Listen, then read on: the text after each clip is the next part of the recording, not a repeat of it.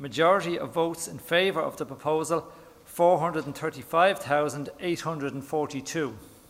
Ireland has formally voted to decriminalise blasphemy. Following a referendum on Friday, voters agreed to change the law, which currently makes it a criminal offence to publish or utter a blasphemous comment. It was punishable by a fine of €25,000. We're absolutely thrilled with the result.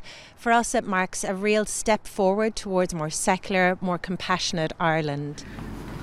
The last attempted prosecution is thought to date back to 1855, but the law came under the spotlight when British TV personality Stephen Fry said on Irish television that God was stupid. His comments led to a police investigation.